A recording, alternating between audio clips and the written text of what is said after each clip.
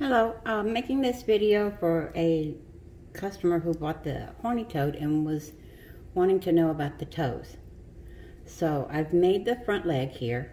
The toes are very simple. For the first toe, you're just going to chain 3.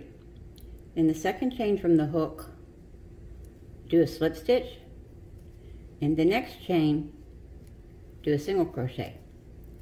Then on the foot itself, again, you're going to skip the next stitch, slip stitch in the next stitch, and the middle toe is a little bit longer.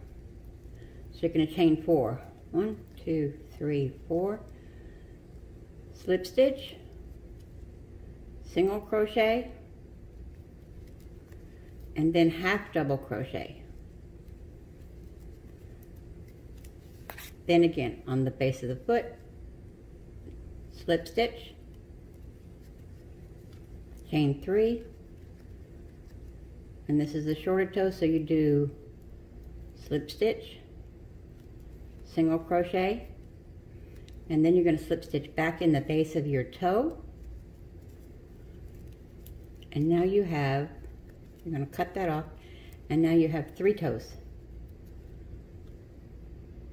with the middle one a little bit longer. So this one is a single crochet, slip stitch, and this one is half double crochet, single crochet, slip stitch, and then this one, the short one again, single crochet, slip stitch.